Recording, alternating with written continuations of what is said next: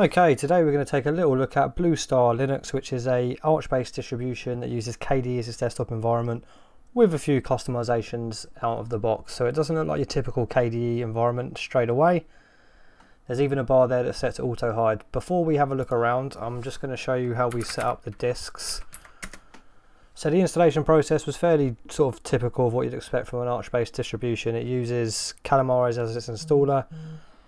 It does have a couple of additional options built into it though for like version of sort of the distributions. There's like a basic, there's a Desk Pro, there's a developer edition. This is the basic, and then it also lets you choose whether you want to swap partition or not, with it being large enough to enable hibernate. We've gone for swap with no hibernate, so this is the way it sets up your disk. You have an EFI, you have a swap of about 9.4 there it says, and then the rest is all on root. So now that we've got that out of the way, let's have a little look around. So we have a Latte Dock at the bottom, at least I think that's Latte. Let's have a look. Desktop settings. There we go. So this is Latte Dock. We'll go through that sort of the way they've set that up in a moment. And then at the top you have a normal KDE panel. As you can see, it's just a standard KDE panel. And it's set to auto hide. So let's get out of that. So then when you're not on it, it won't appear. And then if you scroll your mouse over it, it will then appear. We have a drop down for our status and notifications. We've got our sound and sort of system indicators here. Is that a clipboard as well? It is indeed. And then we have some sort of, okay, we have a system load monitor which tells you sort of what resources are being used at the time that you check it. What's this? That's quite cool. So we have a little like pop down calculator. I don't mind that, to be honest. And then your clock's to the left instead of typically to the right. I'm not sure how I feel about that. Here is our application launcher. So we have some little quick launchers down there for system settings, Dolphin and Kate. And then there's quite a few applications actually. We'll have a little look at exactly what it comes installed with in a moment though. So let's see how this dock's all set up. Then let's go into dock settings and go into advanced. Let's bring that down a bit. And let's also bring that one down. Okay, so it's centered, but then it's aligned all the way to the edges of the screen, and there is a zoom on hover, so like a magnifying effect when you scroll over it. So if you have a look, when you go over it with the mouse, it will then enlarge the icon. The only problem with where they've set this up, if you watch the trash can here, it will then sort of disappear slightly off screen, and the same goes for the show desktop button. So for that very reason, I think it's probably best if we just take off zoom to hover entirely. So where's that zoom on hover? If we bring that all the way down, there will be no zoom effect now, and then all your icons will just stay on the screen. Let's go back into dock settings, go into appearance now, and let's make it a little bit different. So I don't mind it going to edge, that's fine, but I would like a little bit of a background shadow. So if we scroll down a little bit, so here's background, let's bring that up to 95 and see how that looks. And let's bring the shadow down to like 60, the opacity, sorry. Yeah, I think that's okay. I think we might want to make it a bit larger because these icons are quite big, aren't they? So let's make it a bit larger, the background that is. Let's try it at 400. Okay, so the icons are always just going to be quite sort of edge to edge like that. Okay, that's fine. Right, so we also have our trash can there. We have a power on and off button, or just a leave button. So clicking that will then bring up that where you can log out and restart and hibernate. We can't hibernate though because we don't have a large enough swap, but the option was there for us. So here's our pinned applications, so they all appear in the middle there. Then we have our Workspace Switcher, which is set in a four-way grid. So you'll go left to right and up to down. So there's left, right, up, down. Personally, I prefer just to stick with one, either left to right or up to down. Preferably I'll just do left to right though. And we have a show desktop button as well. We have a couple of desktop widgets there, so we've got one for the weather, which appears to be for Germany. Obviously I'm not German, so we'll probably just remove that in a moment, or we'll leave it on the desktop, but we'll set the position for it in a moment. Let's just move it to the top right. So then we have a disk usage monitor thing here, so if you click that it'll tell you how much of your disk is being used and the percentage there. And then we have our home folder, basically just shortcuts on the desktop, which is all one widget. So if you hold that, you can see that it's just a one widget. And it will be a single click, it is indeed, and then that will open up the sort of folder that it corresponds to, and it will open it up in your default file manager, which is, as we're on KDE, will be Dolphin. Let's get out of that. So applications wise, we have, I won't go through everything, I'll just sort of point out things that are worth pointing out. So in games you have Kpatience, graphics you have GIMP, which is nice to see, open in RAW editor, Ocular, Kphoto, GwenView for your photos, XDVI, Show Photo. What's this? I've not used this before. Show Photo. What is this then? Okay, is this some sort of image editor of some kind? Yeah, it appears to be. Okay, interesting. I'll have a look at that someday and see what that's all about. So now in internet we have Filezilla out of the box. That's an interesting inclusion there. Obviously an FTP or SFTP client there to manage, you know, as I just said, like FTP spaces and things like that for your web server, etc. We have Kde Connect out of the box. We have Kde, the download manager, Konqueror, which is another web browser, so you have Firefox and Konqueror. Copy, you have KTorrent, KRDC, the remote desktop client, KRFB, Thunderbird is for your mail, has Skype out of the box, and it also has Pigeon. Is this the proper desktop Skype? It appears to be. I don't use Skype at all really, so I couldn't tell you. I can see a bit of screen tearing actually out of the box there. Right, let's keep it moving. So that was internet. Multimedia, we have Amarok, which is a music player, but we also have Elisa, which is a music player, and Juck, which is a music player. Okay, they've gone a bit ham on the music players here, haven't they? So there's Amarok. So Amarok was one of the first ever music players I ever really used when I first got into Linux. It's been going for quite a while, Amarok. At the moment, I tend to just use Elisa, which we did just also see on there. So let's open up Elisa. There you go. So there's one music player. There's two music players. Let's open up the third one now just to get the trifecta. Multimedia, and where was the other one? Juck. So yeah, there's quite a bit of bloat on this distribution. I don't think we quite need 3 music players out of the box, do we? Let's get out of that. Yep, go away, and go away. So it'd be your choice of which one to choose out of all of them. I'd probably just choose Elisa if it was for me to keep this distribution, but so that was multimedia. We also have Kdenlive out of the box, which is nice to see. Anything else there I want to take a look at? No. As this is Arch as well, it'll all be the latest packages. Kdenlive will be like 20.04.2 now. I didn't know it had gone up a point. The last time I checked it was 20.04.1. I'm not a massive fan of the theming actually. We'll have a look at the global theming in a moment as well. So that was in multimedia. Office wise, okay, so it's got OpenOffice, which is quite, I don't keep up to date with OpenOffice. I didn't know it was still actually a thing. So most people these days will just use Libra, which sort of spawned from OpenOffice. Okay, so it's going to look very dated compared to LibreOffice. Let's have a look. Have we just cancelled the whole thing? Let's open it back up again. I want to see what it looks like. So there's Writer. We'll just go for next, finish. There we go. Super old school looking. Not my favourite kind of look. It's got spell check out of the box though. There we go. Let's discard that. So that was OpenOffice version 4.17 or something. Is there anything else in there I want to take a look at? So you'll get a full office suite with OpenOffice, but as I said, it's quite dated these days. I don't even know if it still gets updates. It probably does. ICE-T, web control panel, system settings, Grub customizer. So if you've got more than one distribution using Grub on here, you can sort of, it's not picked up the other one, hold on, it should pick up Arch as well. There we go. So we could change the order of the bootloader and maybe remove it if you really wanted to, but we won't touch anything and we will quit without an update. We don't need to update Grub. So that was that settings? That was indeed settings. So in system now you have a lot of sort of KDE settings and things, and you also have Octopi to manage packages. Okay, interesting. So this is a GUI that you can manage your packages in. So say if you wanted to install something like, let's go for a third music player, shall we? What's the no, we won't go for another music player. There you go. If you wanted to go for another music player, you can just grab it like that, so then you can get 4. Why have 3 when you can have 4, eh? Right, let's keep going. So that's utility. Anything I want to have a look at in here? So we have known disks as well, which we had a brief look at when we first started up to show you how the disks have been partitioned. Fairly standard disk manager, GNOME disks, I use it a lot.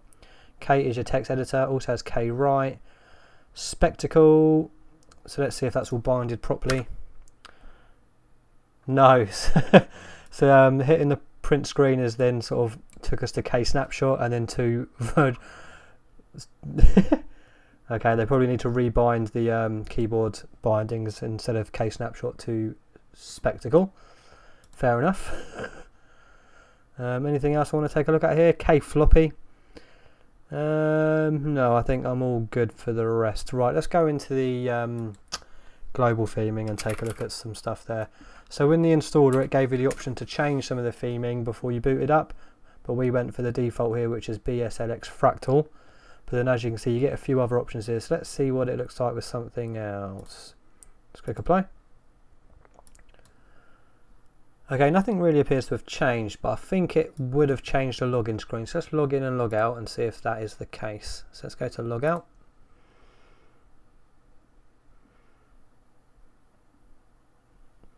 Oh God, that's quite an old looking SSDM, isn't it? So it is just SSDM, so you can theme it and stuff. We'll theme it in a moment with a nicer looking theme because it all looks very sort of old school, doesn't it? There you go, so you get a different loading screen there for KDE, but I think the theming is very much the same. Okay, it's opened up Skype again and we've got a resolution change. No, we haven't. The resolution's the same. Okay, so what you'd want to do if you didn't want your programs to keep starting up is if you just go into System Settings and then jump into the desktop settings. Where are we? No, Start Up and Shut Down, sorry. And then go to Desktop Session and then just go to Start. Oh, it is on Start of an empty session. Perhaps Skype is on the startups. Let's have a look. There you go, so Skype is on the auto start as well as Latte. We'll leave Latte there, we'll take Skype off. Right, so we want to change the theming a bit because I'm not a massive fan of this theme, to be honest. It looks like, you know what it looks like when you've got a theme applied and then you use a red light to change the colour temperature of your screen? It looks a little bit like that. The colours look a little bit washed out to me. So let's go and get a new theme.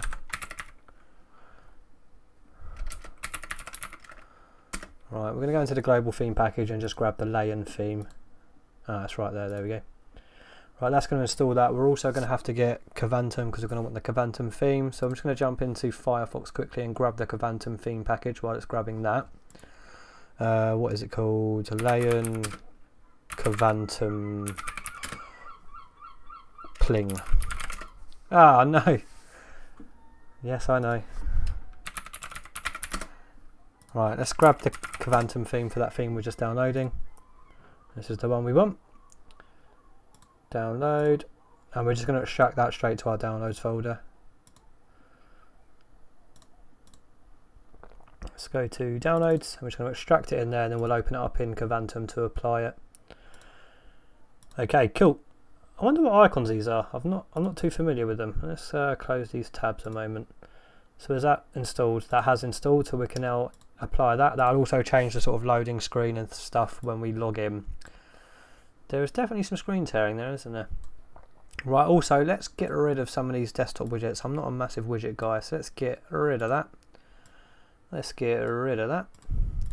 And now let's go and install Kavantum. Okay, here's our console. It has, I think that's like an ASCII thingy. Let's open our Bash RC a moment.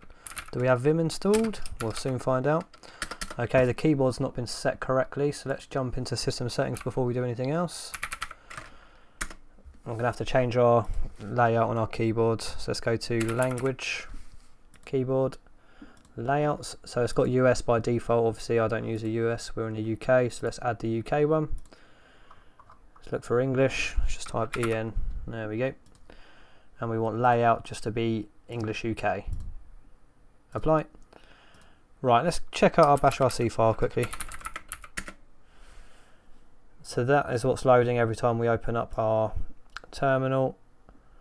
And then there's no extra really aliases there at all. It's quite an empty Bash RC to be fair. Let's get out of that. Right, what we're going to do is install Kavantum and HTOP unless it's already got it. It does already have it. So we are currently using 1.4 gig. It's quite high considering we haven't really got anything open. There's our swap there of 8.8. So it says 8.8 in HTOP. Let's grab Kavantum. Qt5. And then what we're going to do is we're going to install the Lion theme for Kavantum. Okay, so let's open up Kavantum now. Already I prefer the colour scheme though. Let's just open up Dolphin to show you what it looks like. There you go, much nicer colour scheme than the default personally. So what we want to do now is just navigate to that folder where we downloaded Lion, install this theme and then go to change/delete and it will be right at the bottom. There we go. Cool. everything should look a little bit better now. Hasn't changed the theme there for OpenOffice. There's probably not an icon for OpenOffice in the lay and stuff, to be fair. Okay, so workspace switching. Do we have any keyboard shortcuts? Doesn't look like it. Let's go into system settings once more and then go into the keyboard shortcuts and see what the defaults are for switching these workspaces. As you can see, we're using Arch Linux, KDE, the very latest of 5.19.1. Let's go into... oh, we've gone into the wrong thing, haven't we? Let's go home. Or let's not. Right, system settings, baby. That's what we want. Right, we want to go into global shortcuts. Global shortcuts, and let's see what they have got the default shortcuts set as. So where is Kwin? There it is. Let's just full screen that for a moment. Okay, so it appears not a lot of screen shortcuts have been set at all, apart from the incorrect one for K snapshot. It appeared. Right, okay, what we want to do is go for switch one desktop, down, left, right and up. We're going to do all of these because, as I said, it's got the whole workspace grid there, so we're going to go left, right, down and up. So for down, we're just going to do a very simple control and down, reassign, yes, yes, yes. And then for left, we'll do the same, but using the left key, yep. And then to the right, again, very same, but just the right key. And finally, up, yes. Right, let's apply that. Okay, Dolphin's not disappearing. There you go, there it has. Right, let's see how that all looks now. There you go. Might make you a bit nauseous, that, to be fair. Yeah, I much prefer just having a desktop in sort of one direction. Up and down just seems a bit like overkill to me, to be honest with you. Okay, cool. Right, I think we've looked at what I want to really look at for the most part. There is definitely some screen tearing out of the box there, isn't there? So you might want to mess around with your exorg file to get rid of that screen tearing. Okay, I'm going to imagine we will have four-way split as we're using KDE. Yep, so four-way desktop split out of the box. What I'm going to do is do a reboot and see how much RAM we're using at boot, and then we're just going to wrap it up there, to be fair. First impressions wise, I don't mind this way of setting up KDE. It's definitely an acquired taste though. I don't know if I would quite set this up myself, to be fair, but I can understand the attraction. It does look quite nice. I like the alternative menu here as well, as opposed to the standard. Okay, what we're going to do is do a restart, but I'm going to record the restart to see just how long it takes to boot up. So let's go for restart. Obviously we'll have to go to the grub screen as well, because we do have Arch Linux installed on this desktop as well, so we'll have to just very quickly hit enter.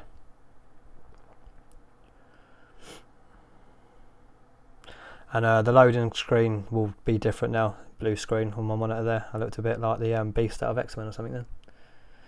Okay, we should be back in business in a few seconds. Well, I say that, it might take forever. Right, Bluestar Linux.